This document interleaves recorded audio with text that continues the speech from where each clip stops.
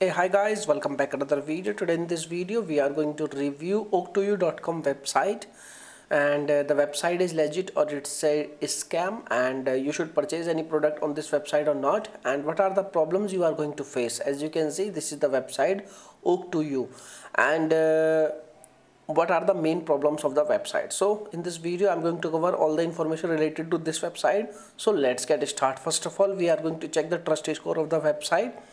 As you can see, the trust score is only 1 out of 100, which is a very negative sign. And if we talk about the age of the website is only 1 month old from now, and this is a very newly launched website. That means the website maybe disappear from internet anytime when they feel they are exposed now, so they can disappear from internet anytime. So this is the another one bottleneck of the website. Now come to the point, is this really legit or is this a scam?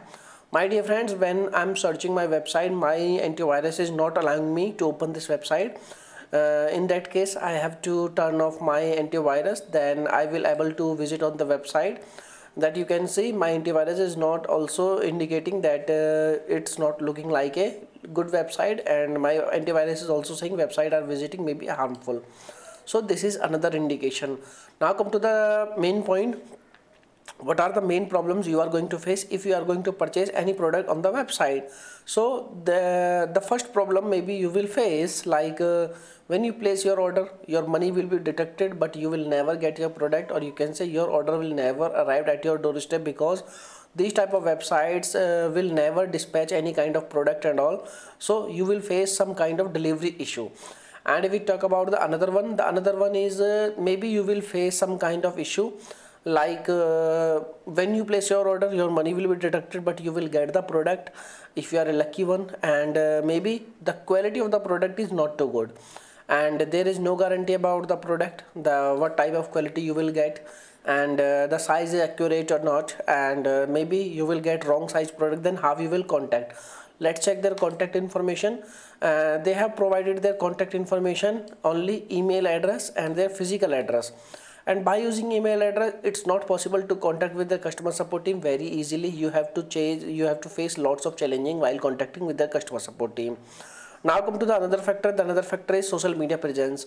They also not present on social media like Facebook, Instagram, and any type of social media platform. They are not actively listed on the social media, because they have provided all the you can say social media platform links, but they are not actually on the social media. They just provided their official page, like they have just provided YouTube link, but the website is not available on the YouTube, and they have provided Facebook link.